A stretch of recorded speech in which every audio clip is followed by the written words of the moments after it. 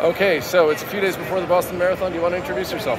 Sure. So my name is Iryna Discipio, and I'm a head of nonprofit Revived Soldiers Ukraine. This is nice. And here we are at the Boston Marathon Expo. Do you want to explain your nonprofit and how much? Sure. So before the invasion of Russia throughout the entire Ukraine, we were helping Ukrainian wounded soldiers. We would bring them to the United States for medical care. We also had the rehabilitation center for paralyzed Ukrainian soldiers right outside of Kiev.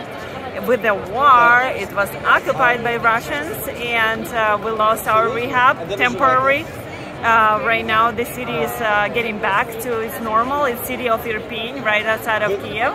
And we're hopefully gonna give services back to wounded Ukrainian soldiers and right now civilians.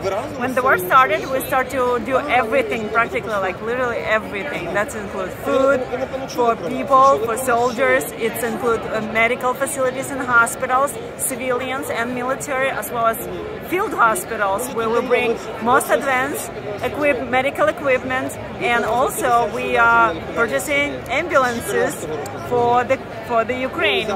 Our nonprofit Revived Soldiers Ukraine got over 20 ambulances right now, which 10 of them were evacuating people from Kiev region.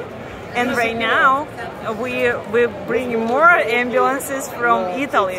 So we're working 24/7 every day since the war started, like throughout the Ukraine. And I really hope our soldiers will stay brave. Revived Soldiers Ukraine will help as much as we can with whatever we can. Like it's including food, generators, uniforms, and anything you need. So we will do our best to save Ukraine. We love Ukraine and we will fight for it. Thank you. Is it okay to ask a few questions? Sure. So you started your nonprofit, and it's called Revived Soldiers Ukraine. This is the website. You started it in 2014? 2015 actually. I started as a volunteer, and I realized to bring wounded soldiers is really hard without umbrella that would cover medical expenses, travel, room and board, visa costs. So we had to create a nonprofit. So Revived stands for medical. in my version, soldiers obviously stand for soldiers, and Ukraine for my country, Ukraine. So that's all very, very kind of specific. That's what we wanted to create, and that's what we've been working for 6.5 years, and we could manage to bring over 50 wounded soldiers to the U.S. 5 of our soldiers fighting on U.S. prosthetics right now for Ukraine. They're fighting on prosthetics. Yes, they're fighting for prosthetics, and my soldiers in the wheelchairs that we rehabilitated here in the U.S. are volunteering. They helping the army. They doing all the logistics and helping us, Revived Soldiers Ukraine, also. On the spot in west of Ukraine. And we should point out something and explain, why are we at the Boston Marathon Running Expo? What's your background, and why did you decide to come to the Running Expo to sell all these shirts? And by the way, all these people, there's a lot of people buying. There's actually some really good ones with the famous saying that the sailors, what they came up with, and as a response to the Moskva. There's a beautiful bear there. Yeah. So, in response to the question, why raise money at a running expo? So I used to run for Ukrainian national team, and I did the middle and long distances. Although I never ran marathon, I think 10K was the longest I could done. But I was running in the World Championship and European Championship, and I got recruited to USC, University of Southern California in Los Angeles, to come over and run for school. And our American Pac-10 champion was regional record holder in 1500 meters. And here I am at the Boston Marathon fighting right now for my country, Ukraine, and helping our people. And so people can buy the shirts if they go to your website, RSU Ukraine? No, they can go to our website and they can donate. Okay. So we can help. Okay. And the shirts are only available when you show up at locations like running expos. Yes. Okay. Yes. So if you're at a running expo, buy them while you can, because you cannot buy them online. No, they came from Ukraine. It's very authentic. Yeah, really? They were printed from the Ukraine. They were printed there. Maybe the last question is, we should point out to people that since 2015 you've raised how much money? So as of last month, we raised 3.5 million. 2.5 million, but somebody was saying 3.5. 3.5 million. You were saying it's more than 3 now. Yeah, 3.5. Last month, and we spent pretty much everything on aid, what we delivered to Ukraine, and I mentioned everything we do earlier. The ambulances and medical equipment. Yeah. Right. Okay. What's the biggest thing you learned about starting a non-profit? If my students watch this, what's the number one thing that you've learned? The most important thing?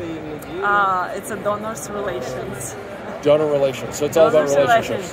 Yes, you have to always be thankful to people who give you money, and you practically don't own anything, right? They just give it to you, money. You have to report. You have to communicate with the donors. It's a lot of people work. Interesting. Do you think so? That begs the question. Would they give anyways to the cause, or is it sometimes because they know you? Is it sometimes because of the It's relationship? both, actually. Yes, people when the war started, and everybody tried to donate somewhere. They didn't know where to donate, but they knew me as not as a soldier, more like me as a person who helped wounded soldiers. So people. It didn't matter. Do I want to do it or I don't want to do it? They give it to me, and all of a sudden I had to do it. So people, it's a lot of personal relations, and it's a lot of donors relations, talking to people and explaining what you do, and it's a lot of effort. It takes years. It takes years. Yeah, if 2015 you started, then you've been doing this for more than 6 years. 6.5 years as a volunteer for it. Wow. You said it takes years to learn how to do it. What were your biggest mistakes when you started? Oh, there's a lot of mistakes. Nobody, none of us are born to volunteer or to run a charity. You have to learn everything as you go, and because you have very specific cause. At first, very few people want to support because we help wounded soldiers. It's very, very specific. And it took me years to get donors, to get hospitals, to get relationships. So it does take years. Well, please, so you still have connections with these soldiers that are still fighting, even though they're in prosthetics? Right. Yes. All my guys, I'm wishing them luck. One of my soldiers right now is in city Mariupol, and he is missing both feet. We did orthotics for him in Orlando. I wish him to fight till the end and defend city Mariupol. I hope all our army will come soon and help defend them. I don't know, like we have a few hundred of soldiers left in city Mariupol, and I wish first of all they will survive, and second of all they will get help that they need right now. Do you want to mention his name, or do you not want to? Maybe you don't want to mention his name. Okay. Well, can you pass it back from us in Boston and everywhere? Slava Ukraina and Slava Ukraini and Heroyam Slava. And let's stand with Ukraine. Thank you for your support. And Дякую. Дякую to all of your people, and до побачення. До побачення. До побачення.